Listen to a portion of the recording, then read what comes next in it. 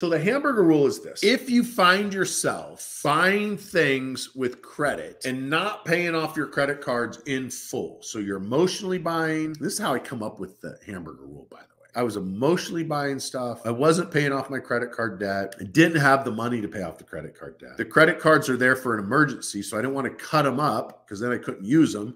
I didn't want to cancel them because that was my emergency backup plan. And if you cancel the credit card, your score goes down, as you know. Someone's like, well, lock them up in your safe. Well, and then what? I just go open the safe when I want to go buy something, or put them in a drawer, or put them in your wallet. Don't touch it. The problem is if it's in my wallet, I'm going to use it. If it's in my drawer in the office, I'm going to use it. If it's in the safe, I'll just go open the safe and get it. Then someone said, put it in a Tupperware container and fill the container full of water and then put it in the freezer. Well, guess what? If you put it in a Tupperware container and put water in there and it freezes, it's on the bottom. So when you open it up, because you have an emergency, you open up, you just flip it over, put some hot water on it, and the credit card comes off. So that wasn't enough. And then I thought about it. I'm like, what if I made a hamburger card sandwich? And I literally took my credit cards. I took a pound of hamburger. I separated it. And I've done this on 50 plus TV shows now. I separated, I put the hamburger in the middle. I put the credit cards in the middle. I folded over the patty. I made it into a credit card meatball and I put it in the freezer. Now, if there's an emergency, I can thaw it out, but it's going to take several hours because I can't put it in the microwave because it'll blow up the credit card and ruin the magnetic strip. And I got to put it